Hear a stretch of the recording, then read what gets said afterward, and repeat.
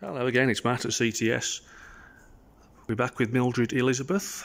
The fabrication work is continuing. Rear doors and hatch are done. Working on the big back hatch now for the semi-trad. And as you can see, the bulk of the paint is now off, and we're doing the more detailed parts. Now, how you prepare a boat for a repaint depends on the condition of the boat and budget as well. You can either rub down the existing paint job and use that as a base for the new one.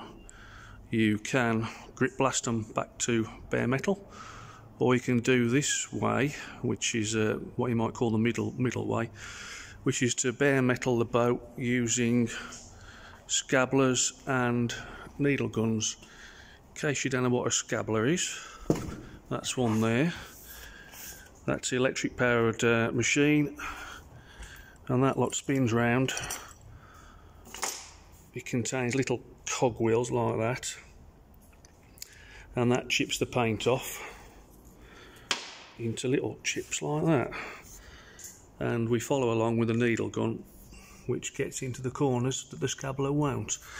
And the advantage of that is it gets the bulk of the paint off really fast, and it also means all that lot can be swept up. You haven't got loads of dust flying everywhere, and it can be swept up and bagged up and disposed of properly. And as you know, we do everything on dry dock here, so there's no dust and waste going in the canal. It's a bit more environmentally friendly than other ways of doing it. Now, once you've got all the main bulk of the paint off, we then switch to our sanders,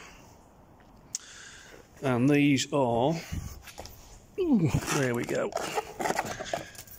there's one of the sanding pads. These are nets, and that means you can use them with a vacuum system.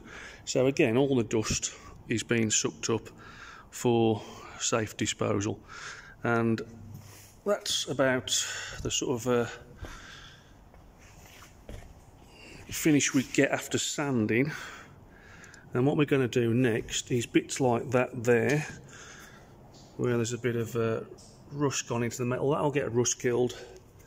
It'll all be sanded off once again, just to get rid of the edges of the rust killer. We don't want an edge to paint next to, so we'll feather all those out, and then next stage after that will be body filler. So I'll see you on the next one when we get the body filler out.